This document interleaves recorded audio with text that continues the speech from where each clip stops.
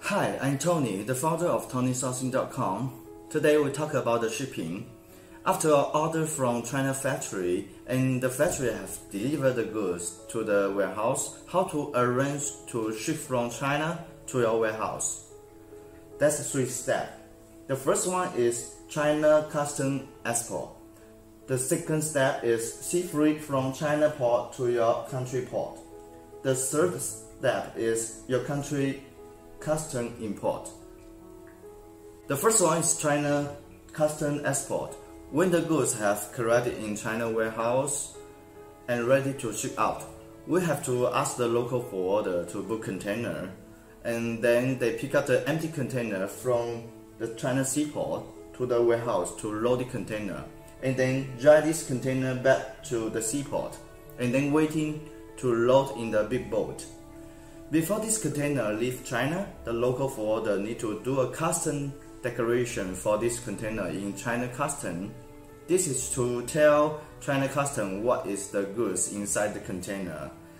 This whole process will make some fee, like driver fee, like loading container fee, like paperwork fee. We call this one inland charge and custom declaration fee. So for one 20-foot container, the inland charge and custom declaration fee is around $750 USD. For a 40-foot container, the fee is around $1,000 USD. Second part is the sea freight from China port to your seaport.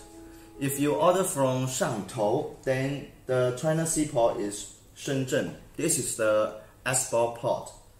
If you order from EU, then the seaport is Ningbo port. Then what is your country seaport? At this time, you need to find a shipping broker to help you. They will check which seaport is near your address and available for import.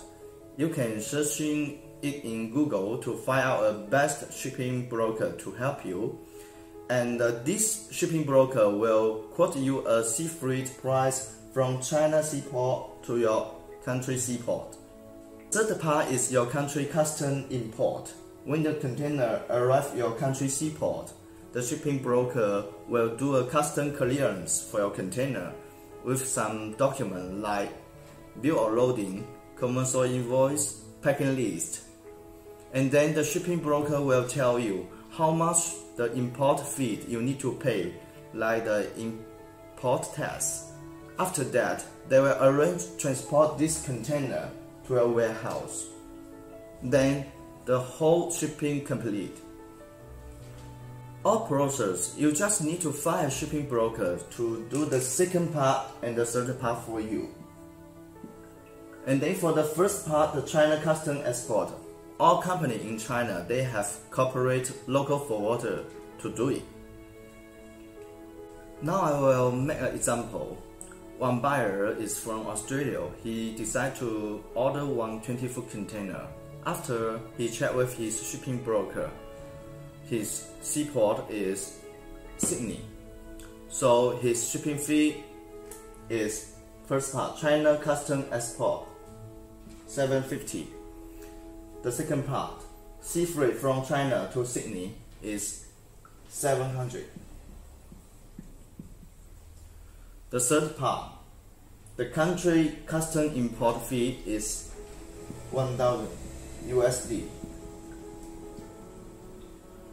So total is $2,450 USD for the shipping fee. Okay, thank you for watching this video. If you have any more questions, please leave the message below. We will reply.